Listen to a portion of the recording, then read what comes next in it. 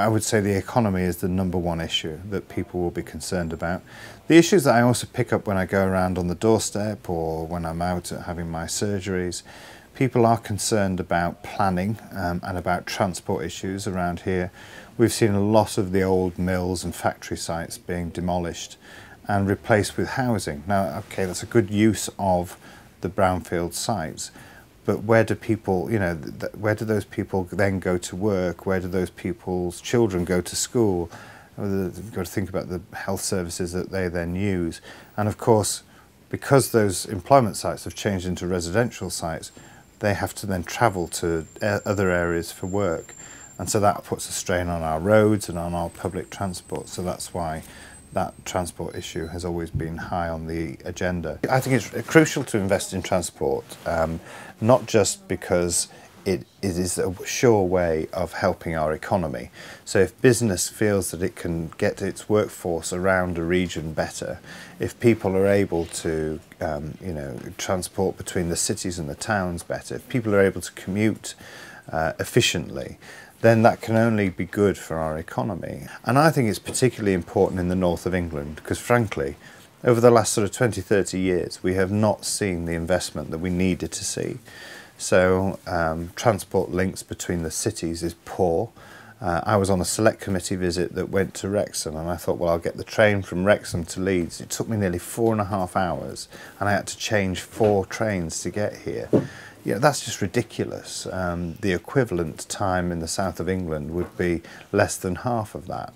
So I'm really pleased that we're spending billions of pounds upgrading the rail network in the north, and we're now seriously talking about things like High Speed 3, which would be a connection direct between Leeds and Manchester. If I get re-elected as the MP for here, I want to carry on the campaigns that I've been involved with, which is particularly looking at the airport link. I want us to try and make that a reality.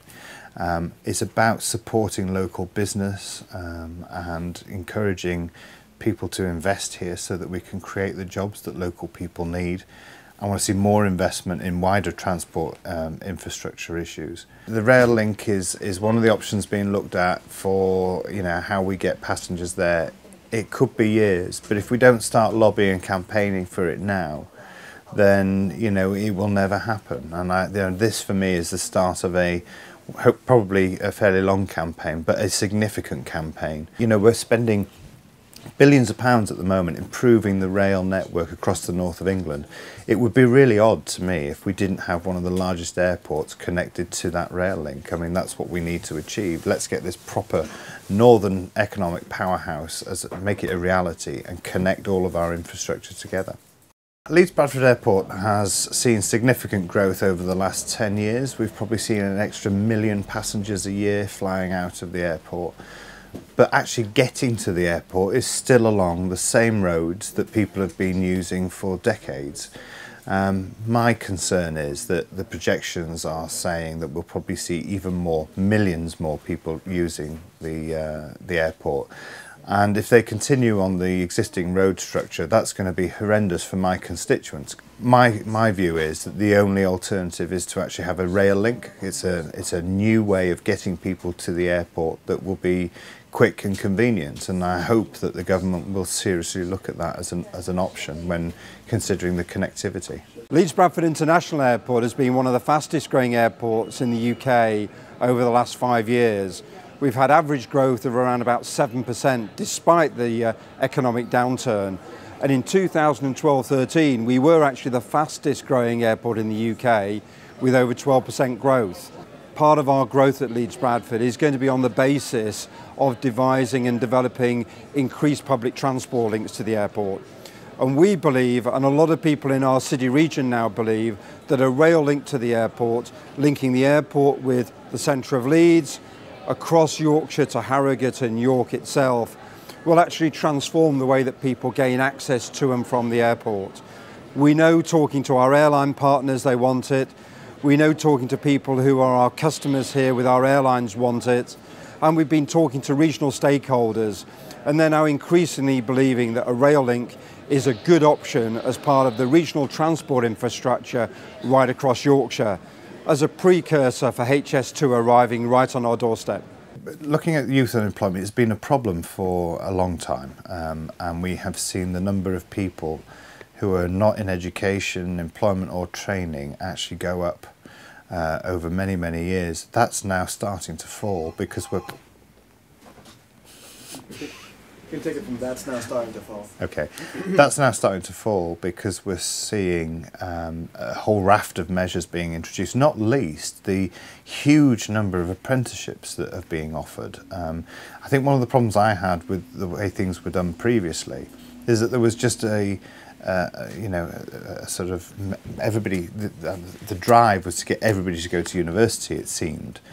But obviously not everybody will. What about those that don't go to university? And I feel that they felt slightly devalued because we weren't encouraging the sort of training in skills in manufacturing and in other sort of lines of work. But the apprenticeships that we're offering mean that people can go and learn a skill whilst we're earning a wage, and that I think has been a significant contribution to bringing down the youth unemployment in this country.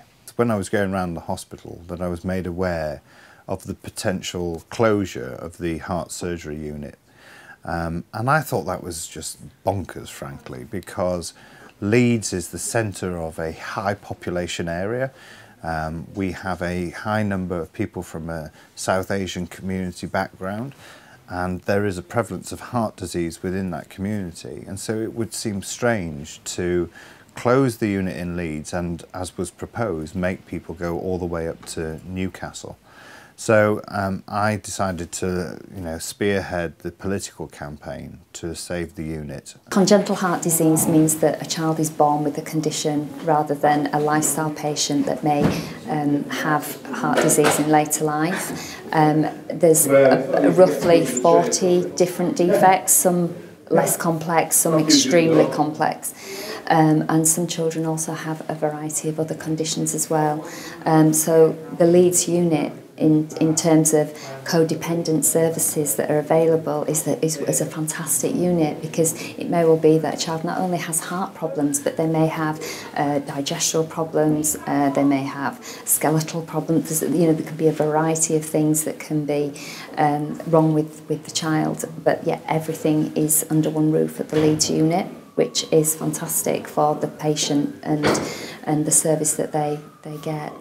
We've recently funded a machine that helps nursing staff predominantly. So years gone by, there would be monitors on the beds, and the nurses would be clocking up the mileage throughout the day, to and fro from beds to bed spaces, to look at babies, to look at children. We have a number of bays that they would be checking on. We've just provided some equipment whereby the monitoring system is on the nurses' unit, so they can check what's going on the screens. It's quite revolutionary equipment. It cost about £110,000, and it's made their life much easier. And it's also helped the young children as well, so it means that the child can come away from their beds and feel safe doing that. They cause mayhem, but they can come away from the beds, and there's a wireless connection, so that means that no matter where the child is, we can track them. And it also records and monitors the heart for the last 24 hours. So if the child suddenly has a seizure, they can check why that happened. They can also check whilst they're sleeping what's going on with the heart as well. There's a really good, clear readings that they can access.